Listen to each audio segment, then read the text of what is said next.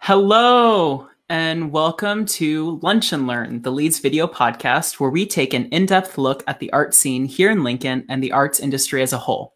As the United States continues to battle COVID-19 with rising caseloads and new restrictions in communities all across America, life has often felt out of control. It's hard not to feel alone when we're quarantining at home, isolated from our family and friends. But the good news is there is hope in the battle to overcome the quarantine blues, and it's actually quite accessible. Today, we'll be taking a deep dive into the psychology of music and looking at how the key to beating isolation is just a song or two away. I'm Ryan Savage, an education and outreach specialist here at The Lead, and here with me to discuss is my coworker and co-host, Brenna Zolman. Hi, Brenna. Hi, Ryan. So, Brenna, what do you think? Have you been listening to anything that's made a particular impact on your mental health during quarantine? I definitely think there is a lot of science behind music psychology, and there's definitely like a lot of evidence, like even in, everyday life. I think back in March and April when they were doing all those live concerts. I remember the Global Citizen Foundation did this huge concert. It was called Together at Home. It was like 8 hours. There were people from all over the country performing, all over the country. It was all over the world.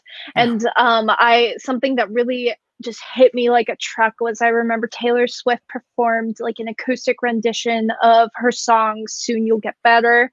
It was originally for her mother, who's battling with cancer currently, but it kind of took on like a double meaning, as the whole entire world, soon you'll get better. And I just remember sitting in my living room and just crying, and it was just such a healing moment. And then we all have those songs, those certain parts of songs where it hits and you just get that instant burst of serotonin, like Sweet Caroline, it's like Sweet Caroline, ba, ba, ba. You just like automatically are happy. There's no way around it. You automatically just kind of get that like boost of serotonin in your brain. So I definitely think there is something behind it. Yeah, speaking of Taylor Swift, we of course have to reference her new album, Folklore, and it was recorded in self-isolation, released on July 24th, announced just 16 hours before. And I think everything that you're talking about in terms of music that we really need to hear, Folklore really did that for a lot of people. The reception on social media and in the media was insane. And I think that people were just looking for something to cling on to, and Folklore really filled that gap. And I personally think it's her best album yet. It sounds like old Taylor meets 2020 Taylor, like Teardrops on My Guitar Taylor meets modern Taylor, and it's a completely different sound. And it's an album. Sorry. Oh, no worries. It's completely an album that she wouldn't have been able to make if it wasn't for this specific like moment in time. Yeah, and it just reminds me of, everyone says Shakespeare wrote King Lear and Macbeth during quarantine. So I guess this is Taylor's Macbeth.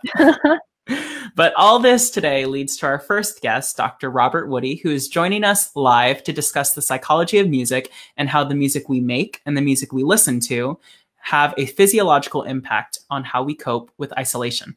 Dr. Woody joins us from the University of Nebraska, where he teaches courses in music ed and music psych. He's also a prolific author, writing for the online blog Psychology Today, publishing research in the psychology of music and the Journal of Research in Music Education, and authoring several books, the newest of which I have here, Becoming a Real Musician, which you can purchase on Amazon, and you can also find the link on our website.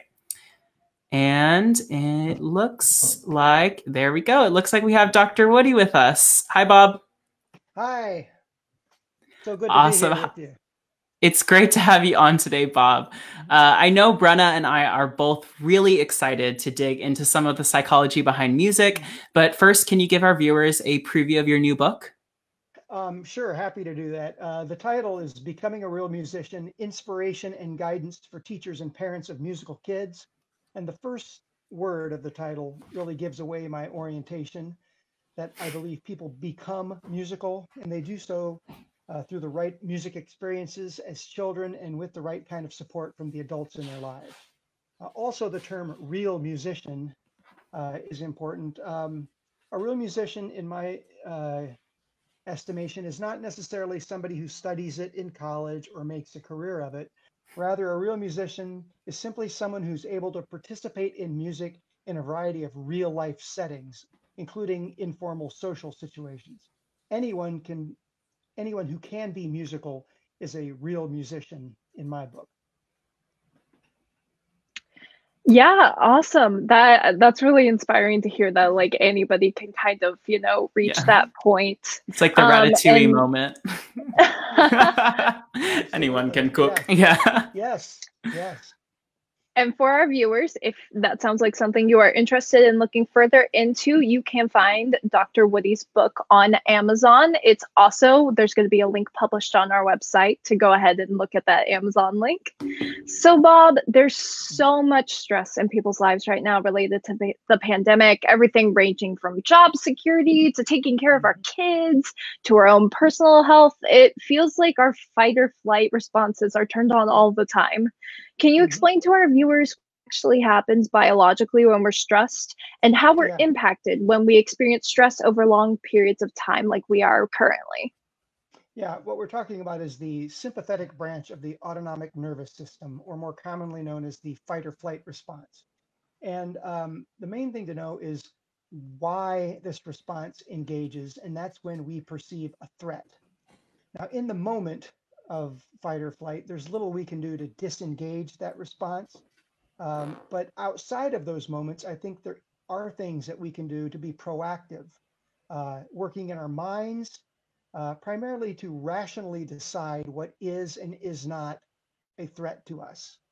This rational approach is especially important to musicians in my world who suffer from performance anxiety, because as I tell them, they're acting as though music is a threat. Making music is a threat, when in reality, making music and sharing it with others is something they've chosen to do for themselves. And most of them would say they love it.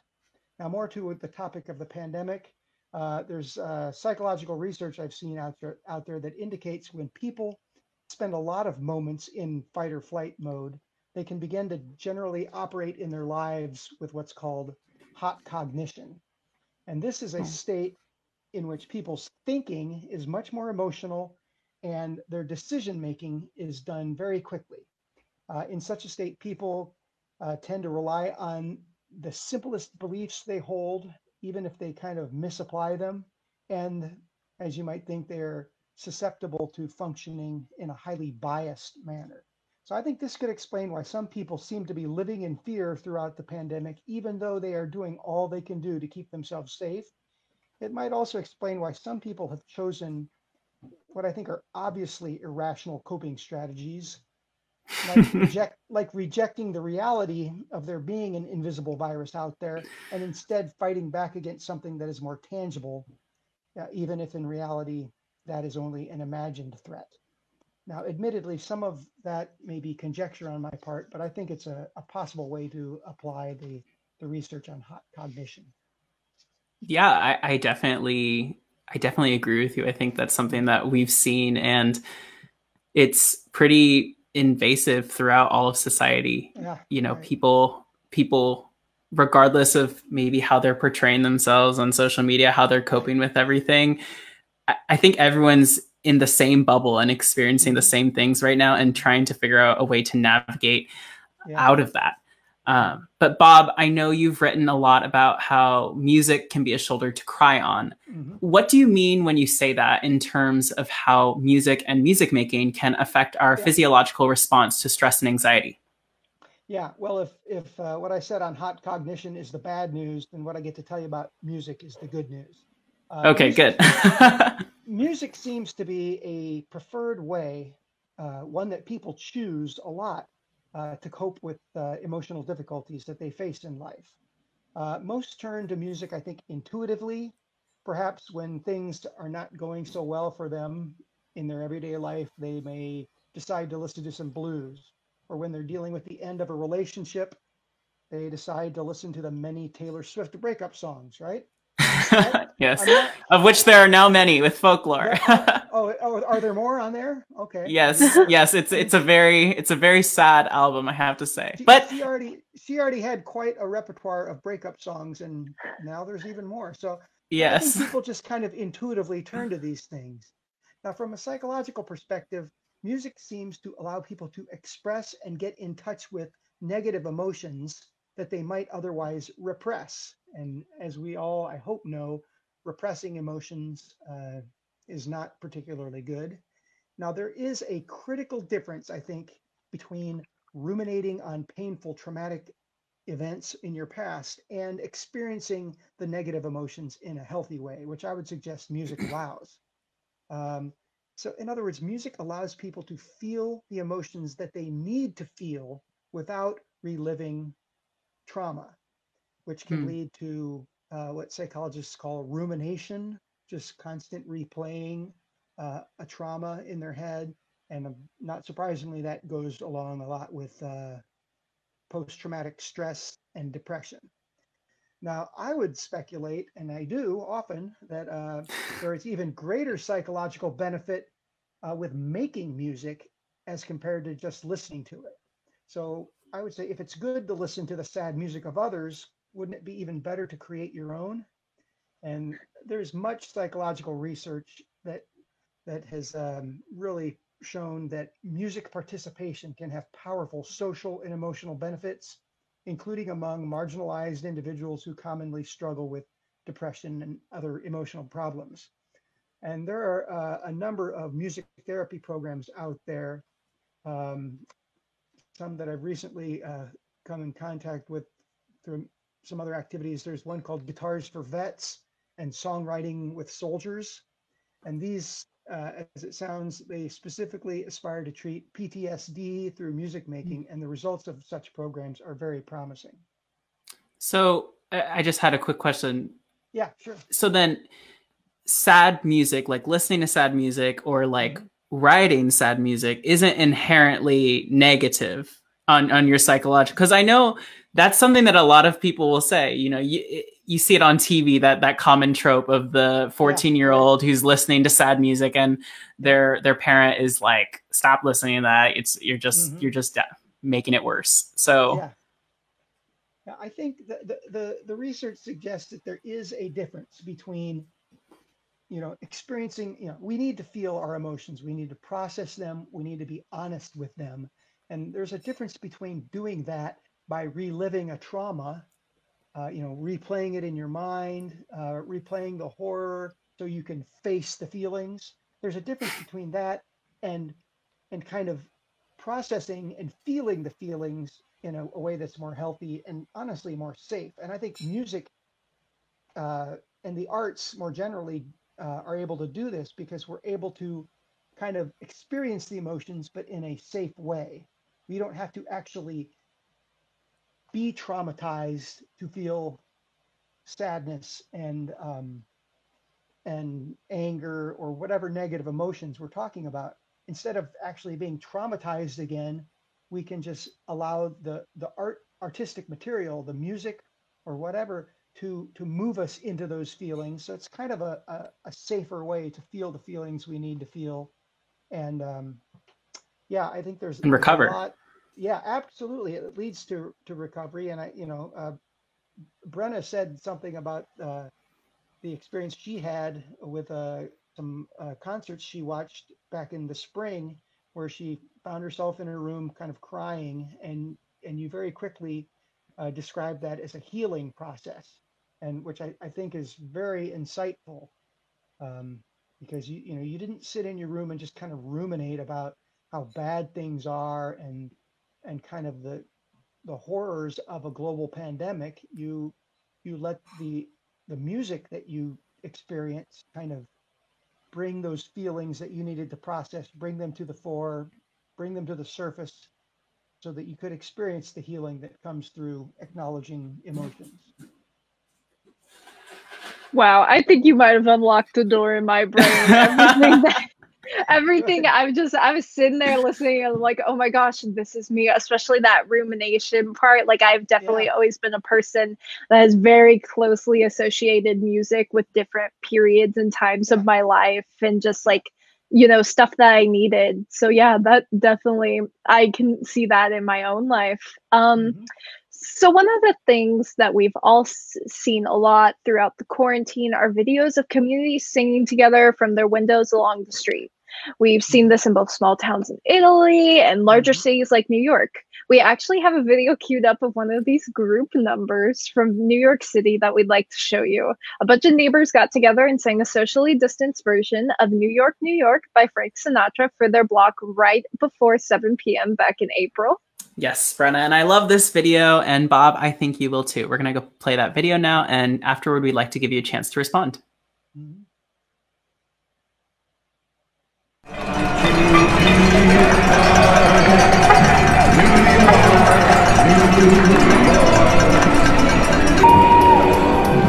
These little town blues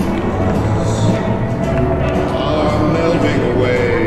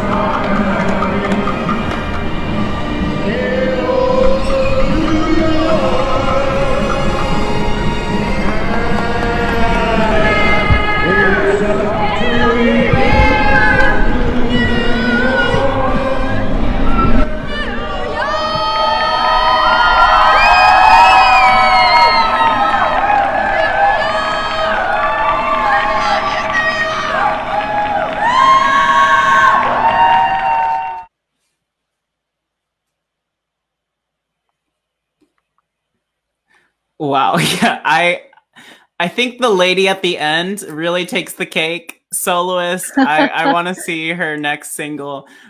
But honestly, she's great, and it really made my heart very, very happy when I first saw that video. So, Bob, I'd love to hear what you think of the scene in New York.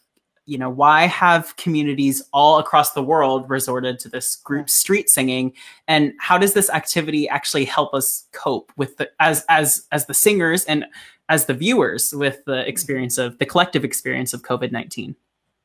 Yeah, I think it's great. And I think ultimately what it does is it helps us connect to others at a time when that's difficult, or at a time when we can't connect to others in the ways we're used to. But kind of looking at it more broadly, if we look at how human beings naturally make music throughout history and all around the world, one aspect of music making is I would say universal, and that is the social. When people gather together socially, they often include music, or from a slightly different perspective, when people feel like being musical, they usually do it with others. So in a sense, these kinds of things that of people being musical during the pandemic that we're seeing, they're not surprising or remarkable. Rather, they're really to be expected. It's it's just people being people because people are naturally musical. And I personally love I personally love Frank Sinatra music, but I also I love ways that people do music that emphasize the social, that emphasize interaction between people, which Ryan, you and I talked previously about my love for karaoke. Yes.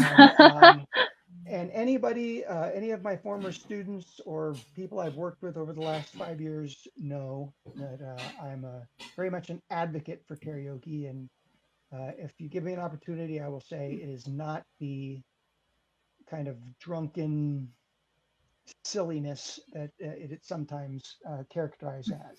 On our street.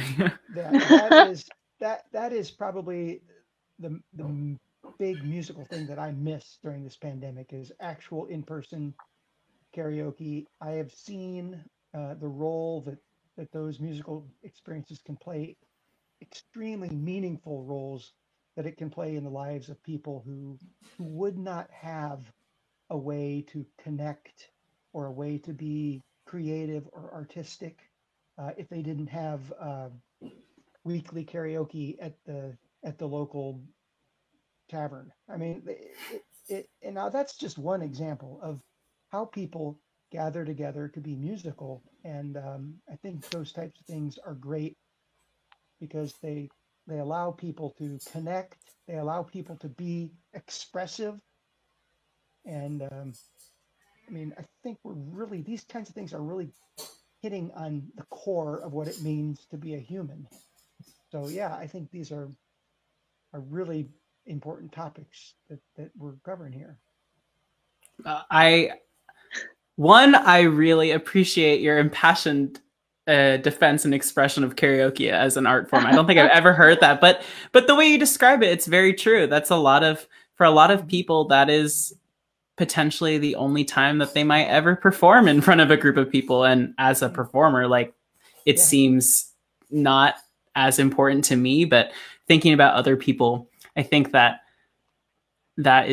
really insightful. And yeah, and I would just think that when you talk about music being human and how everyone is musical and how we're coming to our roots with that. At the beginning of the pandemic, they talked a lot about that with like family, everyone coming together and coming home and living with each other and being around each other all the time. And it's nice to know that music is a part of that coming together and a part of root of who we are. It sure can be. And I think it only enhances life. Yeah, if you notice in some of the videos that we've seen of people doing music through social distancing or doing it remotely, I mean, the music itself is not always that great from an objective standpoint. The singing is not always great. But I think in these moments, we're more inclined to kind of look past that, and we notice the human connection that's being accomplished through this not so great singing or whatever. And we should be like that all the time. And that's, again, what I like about karaoke is somebody will get up there and they may not be that great of a singer, but they're up there and you can tell they're loving the opportunity to sing and express themselves. And usually if they're not objectively good, people still respect that component of it. And so they clap, it's just great. And I think there's too much kind of music and arts criticism going on, the Simon Cowell perspective, that it's kind of sport to just ridicule somebody for not sounding good when they sing, and not fond of that. Well, thank you. I completely agree. I'm also not fond of that as well. And I'm glad that, with music coming back and people coming back to their roots and everyone kind of making music and creating their own art, that becomes the norm and not the criticism. Yeah. So thank you so much for all your expertise and for talking with us today, Dr. Woody. It's been an incredibly insightful conversation, and we're looking forward to the next time we can have you on. Great. Thank you. Thank you. Bye. Wow.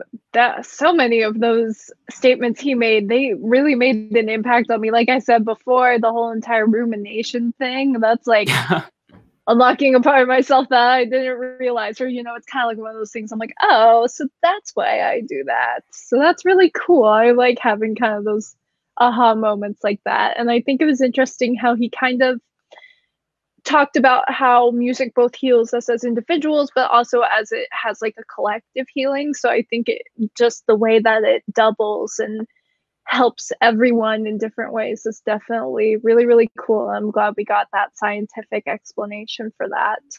Yeah. And all throughout Dr. Woody's interview, I kept thinking about how we're coming to the start of school this fall and how the school offers a real world application of musical psychology and coping with the pandemic through music in terms of choir, band, and theater.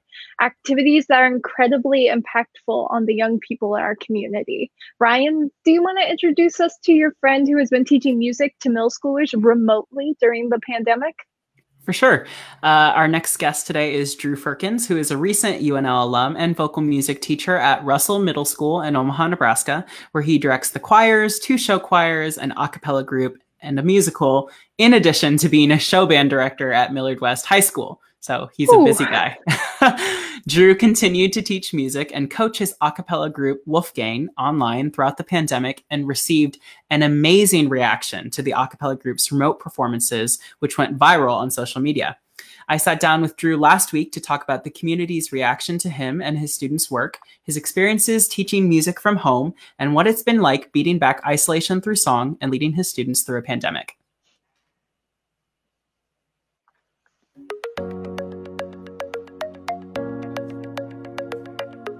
Hi, Drew. How are you doing? I'm good. How are you? I'm doing well. I'm so excited to get to talk to you today, and I think our audiences are really going to enjoy what you have to say. Thank you. I'm very happy to be here. Yeah. So can you tell our viewers a bit about who you are and what you do? Like you said, I'm Drew Firkins. I'm the vocal music teacher at Russell Middle School, which is in Omaha, Nebraska. I'm just about to start my 2nd year of teaching. I do show choirs, a cappella groups, musical, show bands, work with a few different groups of people around the Omaha area. So what was it like to having to transition to teaching choir remotely with the pandemic and everything that happened? You know, how did you and your students adjust? Choir is such a, group activity. It's designed to help you be collaborative and work together as a team. That's one of the biggest skills that we kind of strive for as music educators. So kind of tweaking that and just figuring out how to put that virtually was a mystery to me, and still somewhat. But the biggest thing I wanted was just to supply that kind of safe place for the kids to be themselves and feel comfortable, because they're not going to have that. They're not going to be able to hang out with their friends and for a while, all those things. So that was the biggest thing I was going for. But most of the singing I had them do was kind of teaching them music all together and then having them kind of practice it using some software that our district got for us, and then recording themselves and sending it back. And they adjusted mostly positively. I mean, as best as they could have. Really, I think the best thing for them was just seeing each other and getting to exist in the choir environment, just keeping that connection with the people that really they connect with the most during school. So one of the reasons why we're talking today, as you know, is that you had a couple of videos of your various choirs performing that went a little bit viral. Can you tell us about them? Yes, so we just started a cappella group this year at Russell. And so we continue to meet our little outside of school group after our school hours on Zoom. And we had a couple songs learned, but we had just finished a pretty difficult song. The kids were super excited to sing. And so I put together a little recording project for them. And so they sent me like videos of them singing their parts that they had learned. And then I kind of put them all together in a virtual choir of sorts and put it out to the world. And then we decided to do another one because the first one was super successful and the reaction from the community was just so worth it. I would do it again in a heartbeat. What was that reaction like from the community? I think total our videos got over like 25,000 views, like combined on Facebook and YouTube. I got emails from like a bunch of teachers like throughout the district and parents and stuff, just saying how much like their performance probably meant to them and also meant to the people viewing. That's really what the importance of music is, like not only in general, but in a time in a pandemic where people are separated and there's just a glooming sadness, right? Yeah. And people need that music and that connection to just get through it all. So a little bit earlier, we spoke to Dr. Woody, who I believe that you had as a music ed professor at UNL. And in our interview with him, he spoke a lot about how music making is a natural human way to share expression, and how we can use music making as a way to cope during these extended periods of isolation. And I know, you said that creating these videos and teaching choir remotely has been a ton of work, which, you've made clear that you're ready for the challenge and that you've come to the challenge. So what's motivated you to go this extra mile for your students? Well, 100%. It's just been like them, really, just like getting to see their faces each week and their reaction. Like when you're like super down in the dumps, like quarantine in the middle of April, like that was really like the biggest thing that kept me going, is just their energy and their attitudes. And I kind of wanted to be like kind of the representation of that positivity for them as well. Because as teachers, all we can ask for our students, and the biggest thing that we hope that they take to high school and college and just life skills in general, is like positivity, optimism, adaptability. So I've got to show that in myself if I'm going to expect them to be able to, have those skills. Tell me, are you just getting by? Where there is desire, there is gonna be a flame. Where there is a flame, someone's bound to get burned. But just because it burns doesn't mean you're gonna die. You gotta get up and try and try and try. Well, Sure. The episode, this episode today is called "You've Got to Get Up and Try." So we were definitely impressed. I love it. Yeah. Was there anything that any of your students by chance said that, really resonated with you that you can think of? Oh, I don't know. Maybe not something like super specific, but I just remember the very last rehearsal Zoom meeting we had all together as a group. I wasn't really expecting this to happen, but I was getting a bit emotional saying my goodbyes to this group, first year of the group, my first year teaching. So it was a group that really meant a lot to me. And about half of the kids went around and just spoke about how much this like experience in the group meant to them and was a family to them during school and outside of school. And I just wasn't expecting that at all, because you don't usually get middle schoolers who are too outspoken about that kind of stuff. And it's a group of 7th and 8th graders. But yeah, we had a lot of like more soft-spoken kids just kind of speak up about how much this group meant to them, and that just like, that's like all I can ask for as an educator, just to like affect them in that way and give them that experience. So that was like the most meaningful thing ever. So we'll be rooting for you, and I'm looking forward to seeing how you guys handle the upcoming school year. And I have no doubt in my mind that you will continue to make a lasting impact on these kids and them on you. Thank you. Yes, absolutely. Alrighty. Yes, thank you, Drew. This conversation was lovely and enlightening, and I think our viewers appreciate it as well. Gotta get up and try. You gotta get up and try.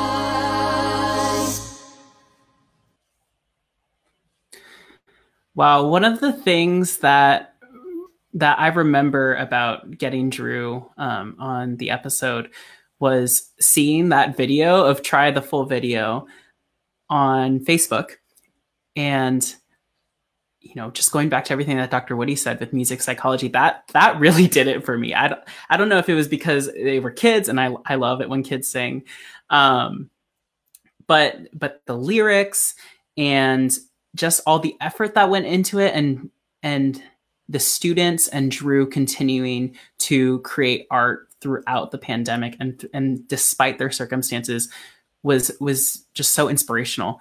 And I think that main line, you got to get up and try, can mean so many things for so many people right now. For the Lead Center with, how we are figuring out how to do shows during a pandemic and not giving up and really working hard to deliver live performances for the community. I think that is is definitely an interpretation. But for me, it reminds me of, so my aunt, she was diagnosed with COVID-19 at the end of May, right after Memorial Day. And she spent all of June, over 30 days in the ICU, intubated. It's very, COVID-19 is real and it's dangerous. And she was pretty much sedated for most of her hospitalization. And, you know, there's no cure. There's no cure. There are some treatments that sometimes work, sometimes don't. And one of the things that the doctors encourage you to do, if you can, if there are nurses who are there to help you, is to call your loved ones. And even though they can't respond, to talk to them. Or one of the things they suggested was to play music. So I would play her favorite song that she actually taught me to sing on the karaoke. Now I'm making all these connections with what Dr. Woody said. My Heart Will Go On in Tagalog, because I'm half Filipino and my aunt is Filipina. And that's one of the things that we did for her. And I remember calling every day, the nurse, you know, checking in on FaceTime, and then just placing the phone by her ear. And that's what we did.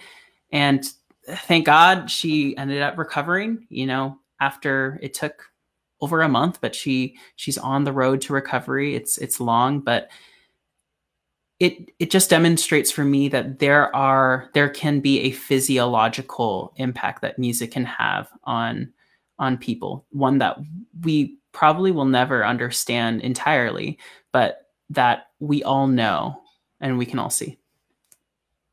Unfortunately, I think it looks like we're having a couple technical difficulties. I'm just going to close things off really quickly here. Before we go, we're super excited because we just announced our 2020-2021 season at the Lead Center. Things are definitely going to look a little different. We'll be wearing masks, utilizing a new air filtration system, social distancing, and cleaning high-touch surfaces frequently. However, the arts are coming back, and I, for one, am very excited to see Derek Davis's show, his solo show that's coming to the Lead in October. So get your tickets ASAP on our website. And if you enjoyed spending time with us today, we encourage you to donate to the Lead Center's COVID-19 Relief Fund to ensure that the arts and programming like this remain an essential part of the Lincoln community. You can find the donation link on our website.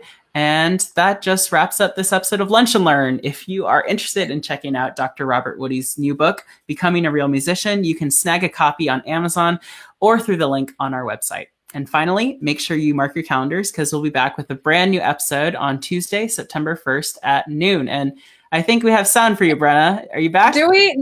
Am I back? Yes, we can hear you. Thank God. Yes, awesome.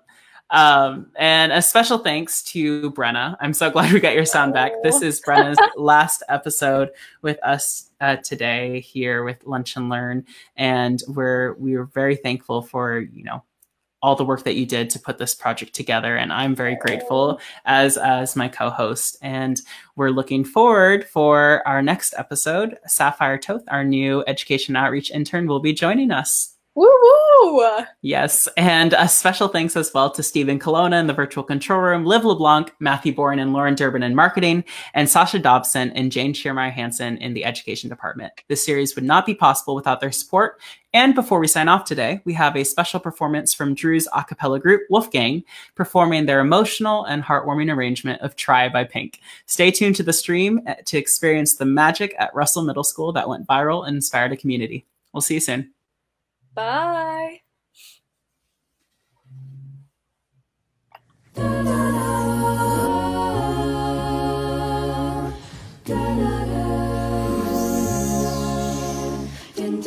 Ever wonder about what he's doing? How it all turned to lies? Sometimes I think that it's better to never ask why.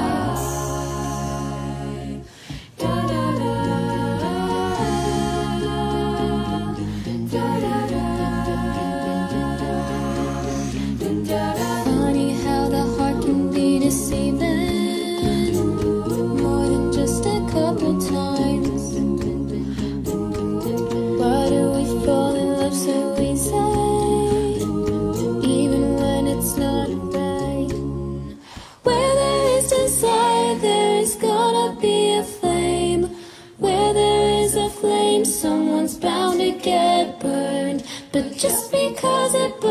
doesn't mean you're gonna die.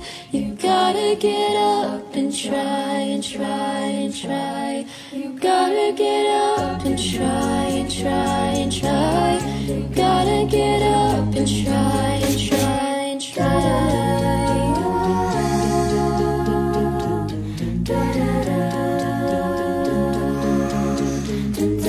Ever worried that it might be ruined and doesn't make you wanna cry? When you're out there doing what you're doing, are you just getting by? Tell me, are you just getting by? Where there is desire, there is gonna be a flame. Where there is a flame, someone's bound to get burned. But just because it burns doesn't mean you're gonna die. You gotta get up and try and try and try. You gotta get up and try and try. You gotta get up and try and try and try. You gotta get